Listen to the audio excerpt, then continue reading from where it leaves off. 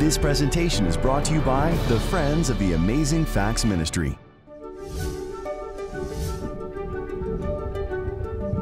Contrary to the popular belief that lightning never strikes the same spot twice, it's actually been known to strike objects, even people, multiple times during intense electrical storms.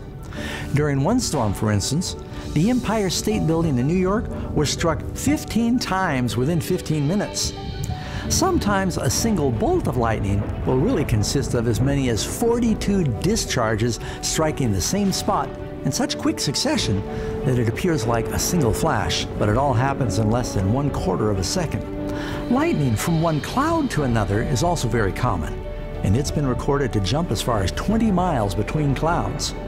But whether lightning is moving from cloud to cloud, or cloud to ground, or ground to cloud, it's hard to miss the brilliant, blinding flash that illuminates the sky. In Matthew 24, Jesus said, "For as lightning comes from the east and flashes to the west, so also will the coming of the Son of Man be." In spite of his words, some still believe that his return is going to be a secret. But what is the truth? Join me now, friends, as we take a closer look at what the Bible really says about the return of Christ. We're going to be talking about the theme of Christ's return in our presentation this morning. And we've been doing some of these things in the context of the anniversary for the Reformation. I don't know if you're aware, but Martin Luther, Melanchthon, that's Philip Melanchthon, and many of the other reformers, they believed in something called the Great Week of Time. They believed that the history of man would last about 6,000 years, and then we spend 1,000 years with the Lord in heaven. And then at that time, the earth would be purified and all things made new. His dating was off a little bit about how old he thought the world was, adding up the Bible ages, but many of them believed in this. One of the founders in our movement, J.N. Andrews, he wrote a book on the Great Millennial Week, or the Week of Time. And basically what it says is, because of that verse there in 2 Peter chapter 3, verse 8, Peter's also quoting Psalms, where it says 1,000 years in his sight are as a day when it is gone. Peter says, with the Lord, one day is as 1,000 years, and 1,000 years as a day. And when you add up the ages in the Bible, and we don't know exactly, so don't use this to try and set a date, but approximately 4,000 BC, Adam was created. And it starts giving the ages, how long Adam lived, and how long Seth lived, and how long Enos lived, and on up to Noah. And then there's some ambiguity. That's why we don't know the exact date, because it says Noah had Shem, Ham, and Japheth. And unless they were triplets, we don't know exactly when that happened. And then you go on down through Abraham, and we can pretty accurately track history from Abraham and the Exodus to the present day. The Jews were very good at keeping a careful chronology. Jesus was born about 4 BC. It's interesting, Abraham was created approximately 4004 BC. That's Bishop Ussher's chronology. Abraham was born 2004. Jesus was born 4 BC. We're now living about 2,000 years after Christ. And then Jesus comes and we live and reign with him for 1,000 years. You got 3 great ages. You've got the age of the first 2,000 years from the creation to Abraham. That's known as the age of the patriarchs. These are 3 epics that you see in the Bible. God preached the gospel through the patriarchs. They weren't Jews back then. That's Noah, Enoch, Methuselah, so forth. Then Abraham's born. For the next 2,000 years, God preaches the gospel through the Jews, the Israelites, his people. And God had committed the oracles of truth to them, and the Messiah came through them. And then you have, for the last 2,000 years, God is sharing the gospel with the world through the church, or spiritual Israel. And then Christ is going to come. And we will live and reign with him for 1,000 years. It's almost like a 1,000-year Sabbath. And then he creates a new heaven and a new earth. And you just see this pattern all through the Bible. The New Jerusalem comes down as a bride. Well, Jacob had the wedding after 7 years of working for Laban to get Rachel.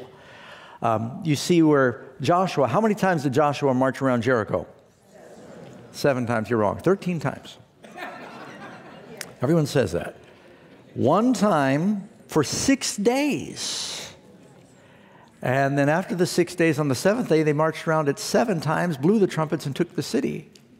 After 6 days, they took the city. You could have a Hebrew servant for 6 years. 7th year, he went free. The Bible says, Jesus promised his disciples, hereafter some of you will not taste of death before you see the kingdom of God come with power. This is Mark chapter 9. It says, after 6 days, he took them up. And they had a miniature picture of the second coming. You can read where it says, Moses and the elders waited at the base of the mountain for 6 days while the glory of God covered the mountain. And after 6 days, he called Moses up.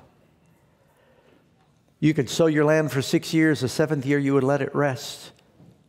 The Bible tells us that Jesus is the sower. The Word of God is the seed. For 6,000 years, God has been sowing the gospel seed. And then Jesus is going to come, and the condition of the world, it's going to be desolate. When the children of Israel were carried off to Babylon, the Bible says that 70 years they were in Babylon, the land kept Sabbath. It was resting while it was desolate. During the 1,000 years of the millennium, the earth is desolate. It's keeping Sabbath. And so I could go on and on. King Joash was hidden in the temple of the Lord, the son of David, from this wicked queen while she ruled over the land 6 years. At the end of 6 years, the son of David, the king, came out of the temple. Where's our king right now? Where's Jesus, the son of David? Is he in the temple of the Lord as our high priest? Is he going to come out of that temple? Is Michael going to stand up? Joash came out of the temple. They blew the trumpet. Will the trumpets blow when Jesus comes? Amen. The people rejoiced. Will there be rejoicing when Jesus comes? The wicked were slain. I'm talking about the story of Joash. Will there be wicked slain when Jesus comes? And the Bible says then there was peace. Will there be a kingdom of peace after Jesus comes? All these stories in the Bible are allegories telling us something about Jesus coming. It's not going to last forever. The great climax of the world's history is going to be when Christ comes and he sets everything right. And so then, of course, they live and reign with Jesus 1,000 years. You read in Revelation 20. Oh, one more thing I just thought about. What did God say to Adam and Eve if they disobeyed in the garden, if they ate the forbidden fruit? He said, for in the day that you eat it, you will surely die. Did Adam and Eve drop dead as soon as they ate the forbidden fruit? No, they probably died spiritually right away. There was something happened. Their light went out because they saw their nakedness. But if a day with the Lord is like 1,000 years, how long did Adam live? 930? In the day you eat, you will die. I mean, if God makes you and you're supposed to live forever and you die within the first 1,000 years, you're devastated.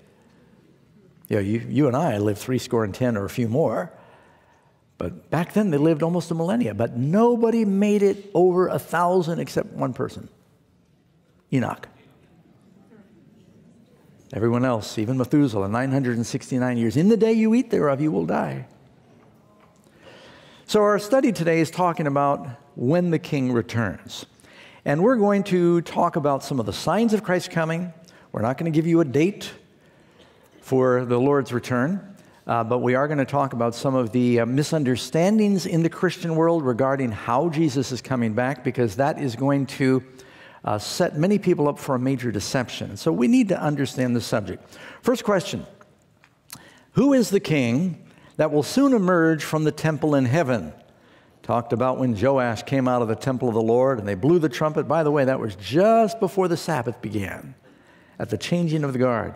Just before the millennial Sabbath, Jesus is going to come out of the temple, and there'll be a great time of trouble when Michael stands up. It says, I looked and behold a white cloud, and on the cloud one sat like unto the Son of Man, having on his head a golden crown. Jesus is that Son of Man who is going to come. Second question, will Jesus come quietly when he comes? Now this is where a lot of people misunderstand. They think that it's going to be a secret. And the Bible tells us the second coming of Jesus is probably the noisiest event in the Bible. Just look at some of the verses that talk about this. The Lord himself, 1 Thessalonians 4:16, shall descend from heaven with a what? A shout. And then it goes on, and the voice of the archangel, and the trump, another audible thing. Jeremiah 25:30, speaking of the Lord coming, it says, the Lord will roar from on high and utter his voice from his holy habitation. There's going to be a roar when the Lord comes. He will mightily roar upon his habitation. He will give a shout. Again, you read Psalm 50, verse 3. Is the Lord coming quietly? Our God shall come and shall not keep silent. And it will be very tempestuous round about him. There's going to be glory, and the heavens are going to be crashing. The Bible says the heavens are going to depart as a scroll. The sun will go dark. The moon will turn to blood. The stars will fall from heaven. The earth is going to reel to and fro like a drunken man. The islands will be swallowed up. Hailstones are going to be falling. You're not going to have to text somebody and say, did you catch that? I think Jesus came yesterday. And yet some people believe a relatively new scenario about the second coming. It's called the secret rapture. Now, you've heard about the Left Behind books, and they've made at least 2 Left Behind movies. This was virtually an unknown teaching 200 years ago. It slowly evolved out of a Jesuit theologian's chronology, Francisco Ribera, and another man named Escobar, and they were looking for a counter-Reformation interpretation of prophecy to try to fight what was happening because of the great reformers. So they concocted this view. It didn't really take off until a man named Scofield came along. Any of you ever seen the Scofield Bible? It's got a lot of good things in it. But he embraced Ribera's theology about the secret rapture and the Left Behind theology. Another man named Hal Lindsey then, he picked up the Scofield Bible. He put it in his book called The Late Great Planet Earth. And then that was picked up by some other charismatics and Trinity Broadcasting, and then they began to teach this, and it went from almost unknown to the prominent view. Now, the idea is, the word rapture means to be carried away with power, and that's biblical. We'll be caught up to meet the Lord in the air. Nothing wrong with a rapture. The idea that it's a secret rapture, and the idea that God takes us out of the world before there's any tribulation, and then there's 7 years of tribulation here on earth where the Antichrist does everything dastardly he's going to do during that tribulation. It just is, it's preparing people to be deceived. Because it actually sets people up to accept the false Christ when he does come. Now, does the Bible say that God saves us from tribulation or through tribulation? Paul says in the book of Acts, it is through much tribulation we enter the kingdom of God. And you've heard me say before, God did not save the children of Israel from the plagues. And by the way, the great tribulation is the 7 last plagues of Revelation. Same thing. Did he save the Israelites from the plagues? Weren't they in Egypt during the plagues? And he preserved them through the plagues. It's interesting, there were 10 plagues that fell on ancient Egypt, but God protected the Israelites through the last 7 of the 10 plagues. How many plagues in Revelation? 7. Same 7 we'll be protected from. But we will be in the world. That's why Jesus said, he that endures to the end will be saved. God saves his people through trials. Noah was saved through the flood. Shadrach, Meshach, and Abednego through the furnace. Daniel through the lion's den. Joseph through his trials. Job through his trials. I would love to believe that we're all just going to go boop and be caught up and get glorified bodies before things get rough down here. But God's church is the light in the world, and we shine in darkness. Don't go anywhere, friends. In just a moment, we're going to return to today's presentation. Have you ever wished that you could be in a world where there's no more pain or sorrow, to be delivered from this world of suffering, heartache, and grief? Well, it's true, Jesus is coming again, and we have a special, beautifully illustrated resource we'd like to give you. It's called The Ultimate Deliverance. This resource, filled with Scripture, tells us about the signs that precede the second coming of Jesus, how to avoid being deceived by false Christs, and how you can be ready for the Lord's return. To get your free copy, call the phone number on your screen or visit the web address. And after you read this incredible resource, make sure and share it with a friend. Well, let's get back now to today's presentation and learn some more amazing facts from the Word of God. I've met people. They think that, well, if I'm not ready for the secret rapture, then I might have to go through the tribulation, but I'll get another chance 7 years later. And I've met men, they said, yeah, my wife, she's telling me she's going to disappear and I'll be left behind. She said, but then if I repent at least during the 7-year tribulation, I do have another chance. And you know what that means? A lot of people are saying, well, I think I'll enjoy the world. And if I do see everyone start disappearing, then I'll get serious. And I'll have to go through the tribulation, but at least I'll be saved. Well, friends, the devil is giving people the idea there's a second chance. There is no second chance. When Jesus comes, that's it. And if you're going to believe the safe thing, believe what I believe. Because if you believe like I believe and I'm wrong, well, at least you were ready. You see what I'm saying? But I think there's a lot of scripture so that we know it's not going to be a secret rapture. And then someone will say, well, Pastor Doug, doesn't it say in the Bible that he's coming like a thief? That's right, it does, like a thief. See? Secret rapture, he's coming like a thief. You tell me as I read this verse if it sounds like life goes on 7 more years after Jesus comes like a thief. And it says, the day of the Lord will come as a thief in the night, in the which the heavens will pass away with a great noise, and the elements will melt with a fervent heat, and the earth and the things that are in it will be burned up. So when the Lord comes like a thief, what's happening here on earth? Does life go on, or are the elements melting with fervent heat when he comes like a thief? Well, why did he say he's coming like a thief? Because when it happens, it's a surprise. You ever have a thief come to your house?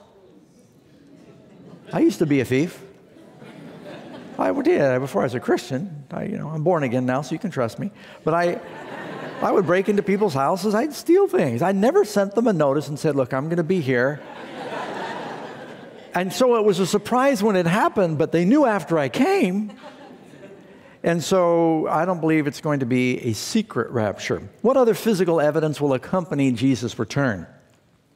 You can read in Revelation 16, verse 18, there was a great earthquake, such as was not upon the earth since men were on the earth, so mighty an earthquake and so great. And so everything is shaking. Islands are being swallowed up. What else happens when Jesus comes? Who will see him when he returns? Is it just a few people who are ready for the rapture? Or does the Bible say in Matthew 24, verse 30, and then shall appear the sign of the Son of Man in the heavens, and then all the tribes of the earth will mourn, and they will see the Son of Man coming. They'll what? They'll see the Son of Man coming in the clouds of heaven with power and great glory. Behold, he comes with the clouds, Revelation 1, verse 7, and every eye will see him. Somebody always writes in the question, Pastor Doug, how can every eye see him when the world is round?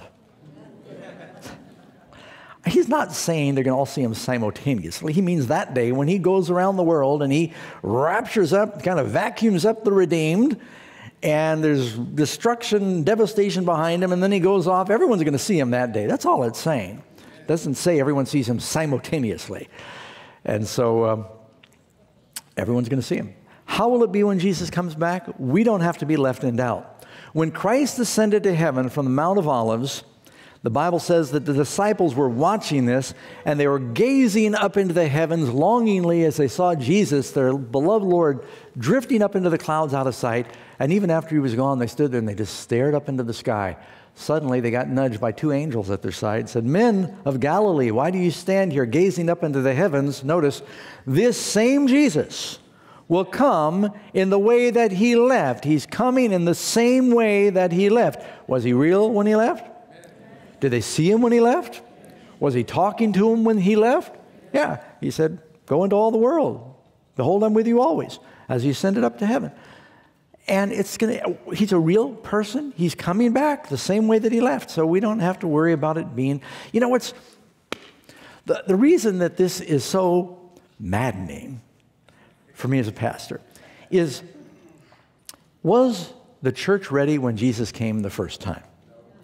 The first time, they wanted him to come like a lion, come and conquer the Romans, to come and blow a trumpet, to shake the world and set Israel up as the earthly king. But he came quietly like a lamb. And they didn't accept it. They were not ready because they didn't understand the prophecies. Now Jesus is getting ready to come like a lion with a trumpet as a king. And the church is saying, no, he's coming quietly this time. See, the devil is always working to get the church to misunderstand the prophecy so they're not ready. Were they ready when he came the first time? No. And many will perish because they weren't ready. So the same thing's happening. Who will be with Jesus when he comes in the clouds? He's not coming alone. Matthew 25, verse 31. When the Son of Man shall come in his glory, and all, how many? All of the holy angels with him. So remember what happened when, during the resurrection, one angel came and rolled away the stone. And the guards, the Roman guards who were there, they fell down and, like dead men, and fled in terror from the glory of one angel. One angel of the Lord went through the Syrian camp, and 185,000 soldiers were slain. One angel. When the Lord comes with all the angels, nobody's going to have to say, did you see the paper yesterday? I think Jesus came. And it was bright. No, everyone will know. What will the brightness of Jesus coming do to the living wicked? 2 Thessalonians 1:7. When the Lord Jesus shall be revealed from heaven with his mighty angels in flaming fire, taking vengeance on them that know not God. Do you know him? Eternal life is to know the Lord. He'll say to the lost, I don't know you. Are you taking time to get to know him? Because he's coming. And it goes on to say, 2 Thessalonians 2:8, then shall that wicked one be revealed, whom the Lord shall consume with the spirit of his mouth and destroy with the brightness of his coming. When he comes, the brightness of his coming. It's going to consume the wicked. What will happen to the righteous who are dead at Jesus' coming? This is good news. The Bible says the dead in Christ will rise first. Many of those that sleep in the dust of the earth shall awake, some to everlasting life. That's the dead in Christ. And you can read in Revelation chapter 20, it says, this is the first resurrection. And wherever you got a first anything, you've got a what?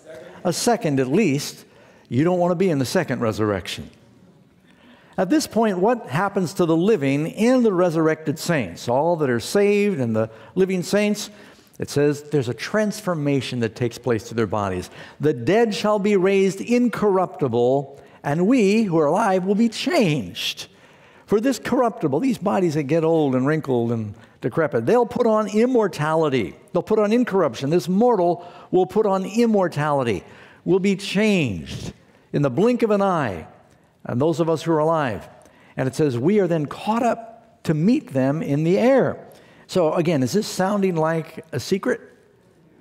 Everything about it is telling us that it's a very real, obvious, known event. And you've probably heard the stories. Yeah, planes will fall out of the sky because the pilots were Christians and now there's nobody to fly. And cars will just be crashing on the street because the Christians disappeared and their clothes will be in the driver's seat, you know. And you'll wake up and lo and behold, your husband's gone. His clothes are still there, but he's gone. And you know where they get that? Jesus said, speaking of the second coming, he said, 2 women will be grinding at the mill. One is taken, one is left. 2 men will be working in the field. One is taken, one is left. And then Luke adds a third scenario, 2 men sleeping in a bed. One is taken, one is left. What does that mean? What does a woman represent in Bible prophecy? A church. How many kinds of churches are there? It's really only 2. You go to Revelation, there's 2 women. Revelation 17, Revelation 12. You got true and you got false. 2 different gospels there. What are the women doing? They're grinding the grain, it says. Working with the word. One is true, one is false. Outwardly, they look the same. One is ready, one is not. Then it says there are 2 men working in the field. What's the field? The field is the place where the missionaries are working. You're sowing the seed, you're harvesting. 2 kinds of people out there doing missionary work, true and false. Jesus said there's 2 masters, there's 2 roads. You get 2 options. It's either you're with me or against me. Isn't that right? And they said 2 men sleeping in a bed. What does sleep represent? Death. How many kinds of dead people right now? 2. Saved and lost. First resurrection, second resurrection. And what really is interesting, he said some are taken, some are left. They often assume the ones taken are taken by the Lord. But in the Hebrew mind, whenever they disobeyed, their enemies came and took them away to Assyria. They took them to Egypt. They took them to Babylon. They're taken away. The Bible says they knew not till the flood came and took them away, the wicked. And so being taken away meant being taken out of the promised land, out of the place of rest. So they've even got who's taken mixed up. It's talking about taken away. And they say, where are they taken, Lord? It says, wherever the vultures, wherever the body is, that's where the vultures are gathered. You don't want to be taken like that, do you? And so the church is so confused on these scriptures about the second coming. What will the angels do at the second coming of Jesus? The Bible says he will send his angels and they will gather together his elect from the four winds of heaven. That means north, south, east, west. And they'll bring them to the Lord. They're going to be caught up together with the Lord. Now, since we're living just before the second coming, how should we relate to this solemn and glorious event? How many of you have heard a presentation like this before? About the second coming? Sure you have. Did it change you for a little while? Why do we talk about the second coming? Some people say, well, when he comes, he comes. Don't get preoccupied with his coming. Well, personally, I'm what you would call a Seventh-day Adventist. And that means that we get excited about the imminent advent of Jesus. Jesus has told us to go into all the world, to teach and to baptize. He wants people to know that this world has a limited amount of time and we need to get ready. And if nothing else, your life has a limited amount of time and you need to get ready for the Lord for you. And so we have a message, but this world is not going to last forever. That also tells us about the goodness of God. Wouldn't it be terrible if the sin and the pain and the suffering were immortalized? Jesus coming again is good news that it's all going to be resolved. In 6 days, God created the heavens and the earth. For thousands of years, man has worshiped God on the seventh day of the week. Now, each week, millions of people worship on the first day. What happened? Why did God create a day of rest? Does it really matter what day we worship? Who is behind this great shift? Discover the truth behind God's law and how it was changed. Visit SabbathTruth.com. For more than 50 years, Amazing Facts has been boldly sharing Bible truth around the world in response to Jesus' commission to preach his gospel to every nation, tribe, tongue, and people. Thank you for your prayers and support.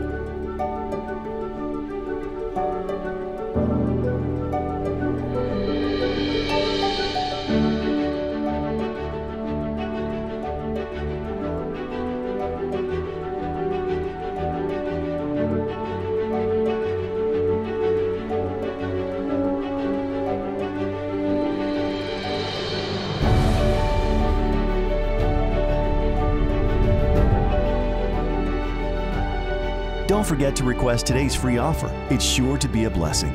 And thank you for your continued support as we take the gospel of Jesus Christ to the world. We hope you'll join us next week as we delve deep into the Word of God to explore more amazing facts.